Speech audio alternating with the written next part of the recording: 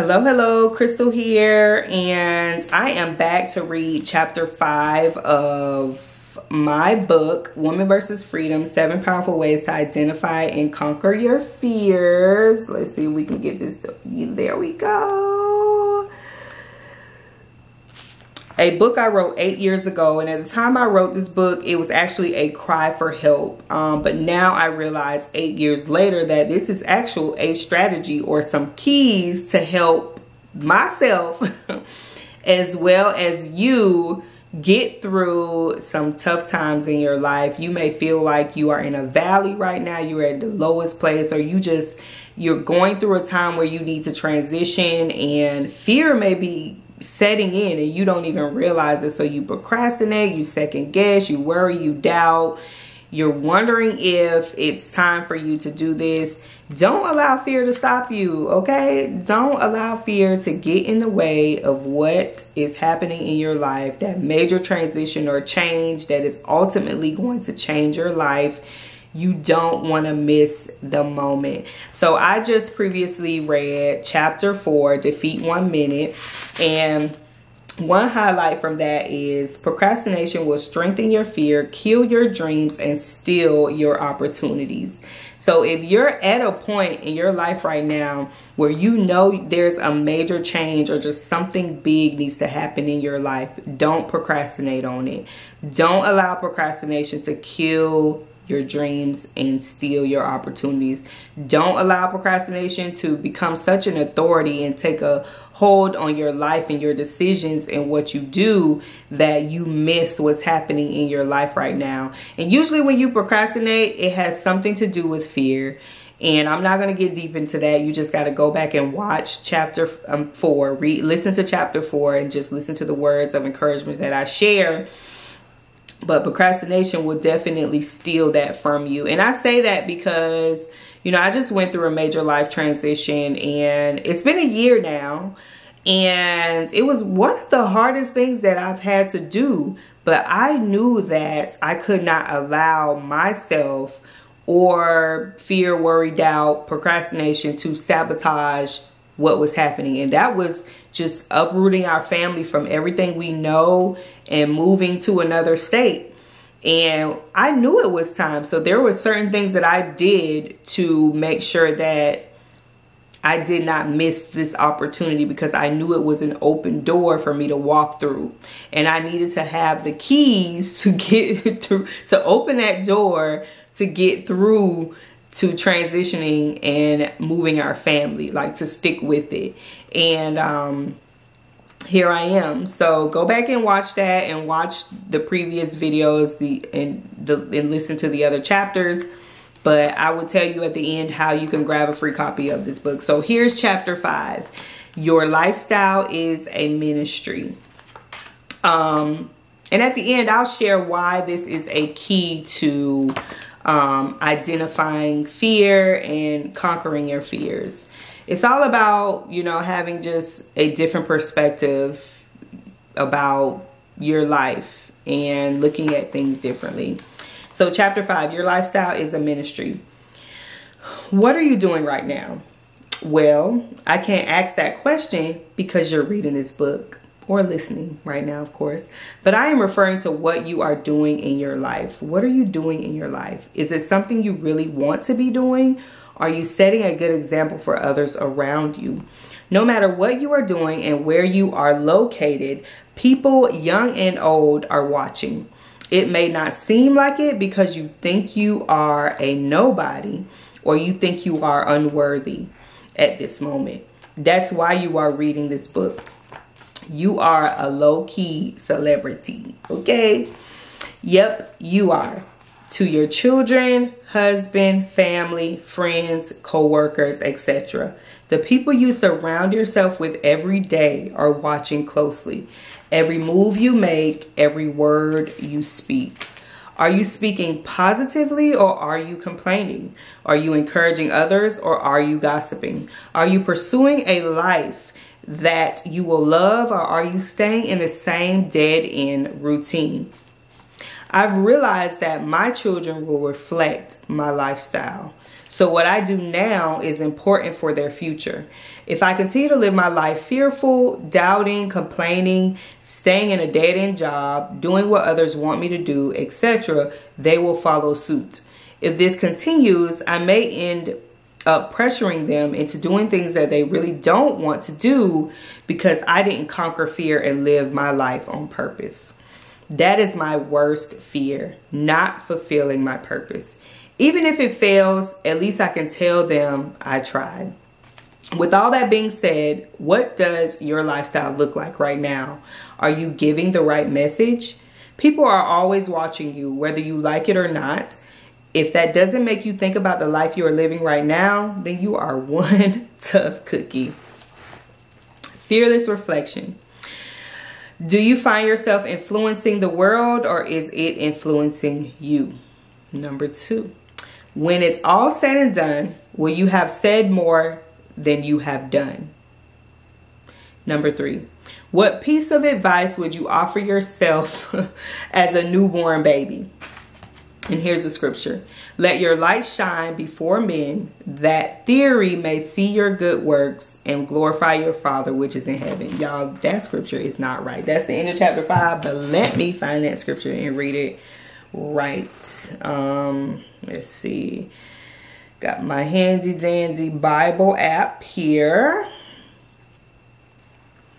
Matthew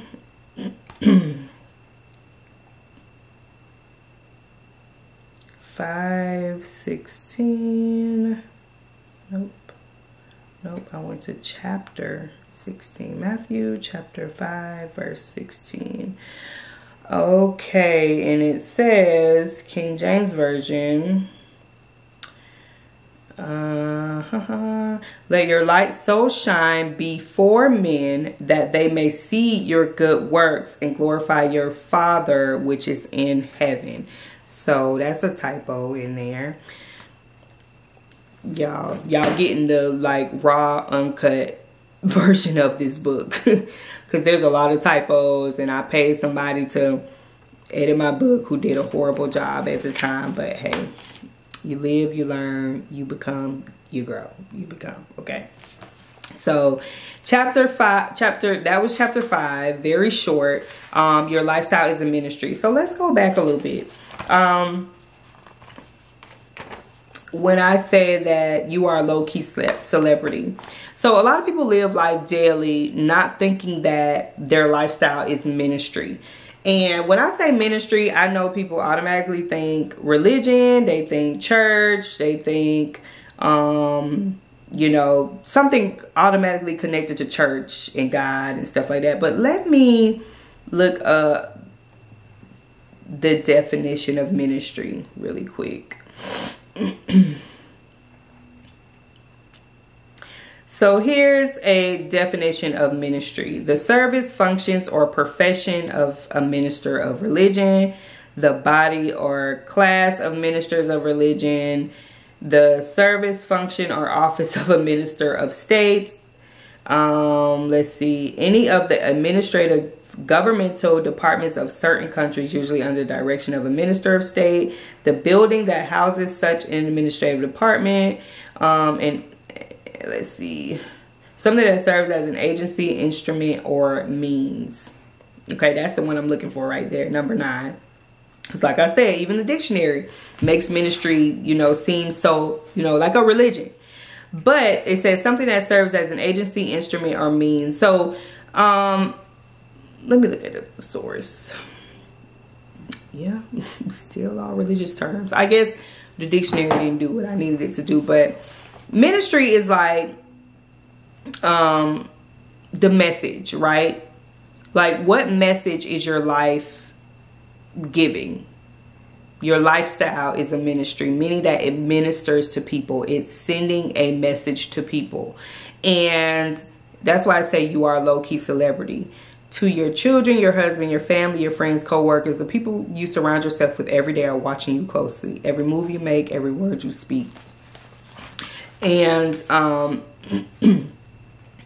you speaking positively, or are you complaining? Are you encouraging others, or are you gossiping? Are you pursuing a life that will love you will love, or are you staying in the same dead end routine?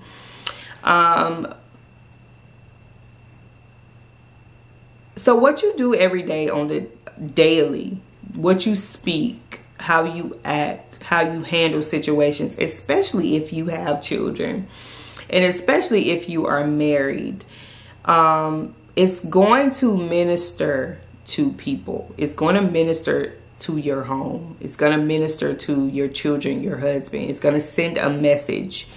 And then those people that you are ministering through your lifestyle, they're going to have a response to the message that you're sending them and that you're giving them.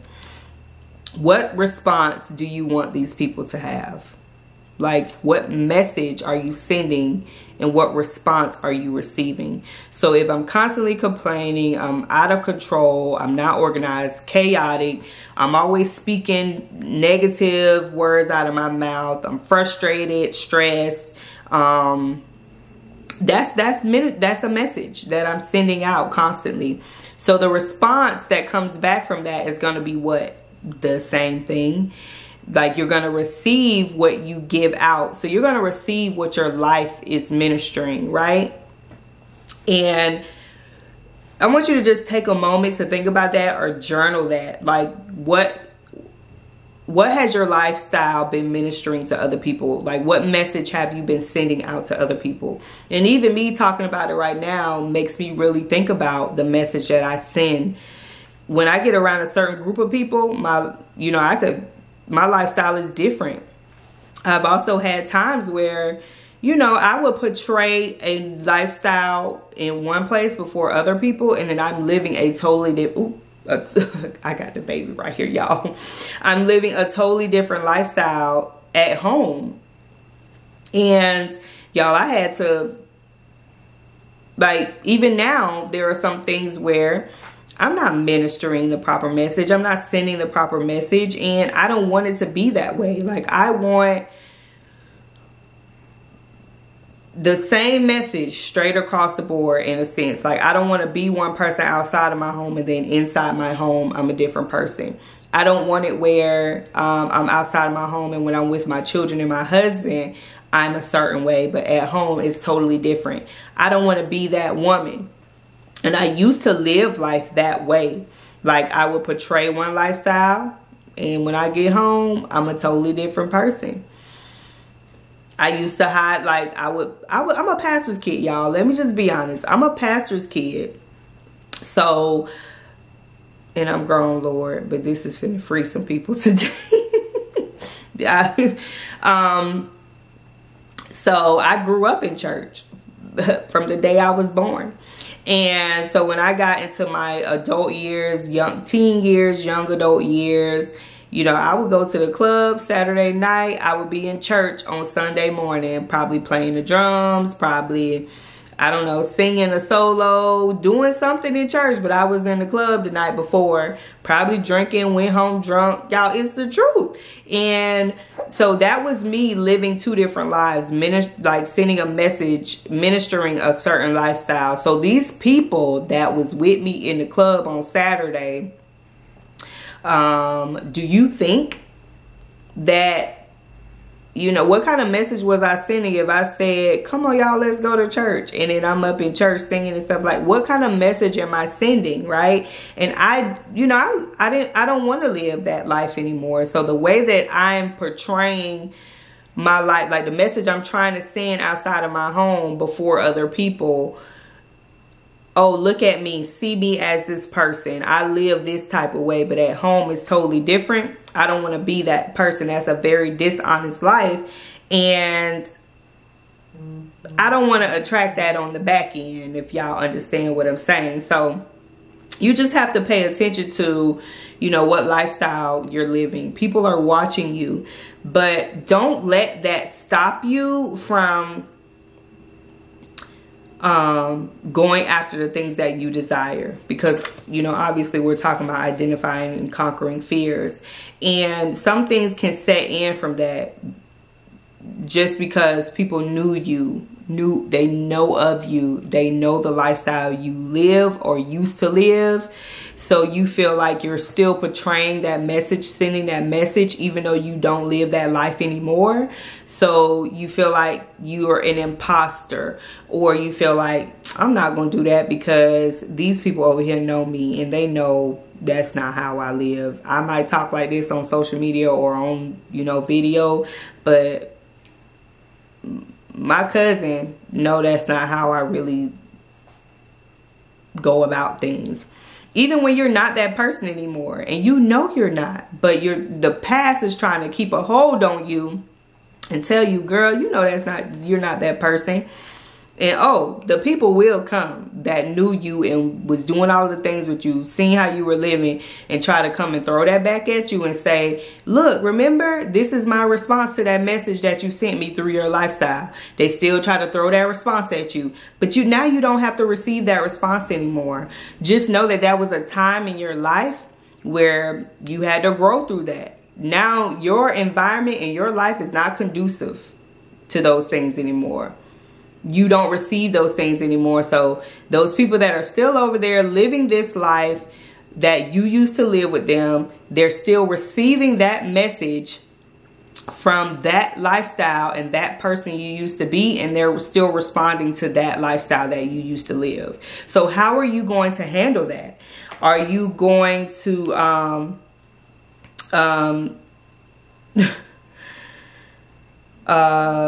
are you still gonna receive that message? Y'all, excuse me, I was looking at the questions.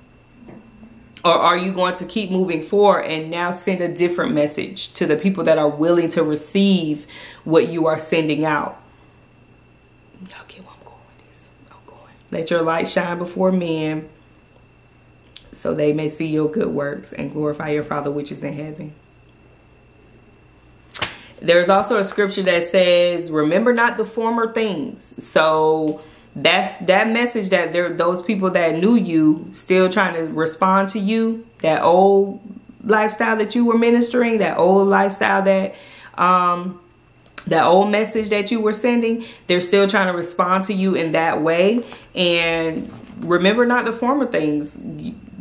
You're renewing and you're transforming. God is doing something new in you, and that's the life that you're going to receive, and you're going to settle in and say, okay, that's not me anymore. So I don't receive that message anymore. And if they continue to see me that way, look, I'm healing from that. The person I was at that time is not the person I am right now. And we gonna keep on moving. Then my lifestyle is still a ministry. I still have a message to send. I still have my light to shine so people can see my good works. And that is what I'm going to do. So I'm not even going to reflect on the questions in this, but that's chapter 5. And chapter 5 was your lifestyle is a ministry. And if you want to get a copy of this book, go to my website, www.crystalclayton.com. You will see the graphic on there right now at this moment. But I will still have a link up somewhere for you to get a copy of this book. Because with all the typos, with the way that I wrote the book at the time, it's still, somebody is still going to receive the message and be free from their fears. So thank you for watching. Follow me on TikTok, Instagram. TikTok is Crystal_Clayton. Instagram is Crystal Clayton _. Also, go follow Fearless Money Inc. On Instagram. And I appreciate y'all. Thank you for listening. And remember to go back and watch the other videos where I read the other chapters and gave some words of encouragement, share my own testimony, y'all. This is just about me, you know, where I was at the time, where I am now, and where God is trying to take me, but also just sharing this and just shining my light. So I hope this shines a light in your dark place on today.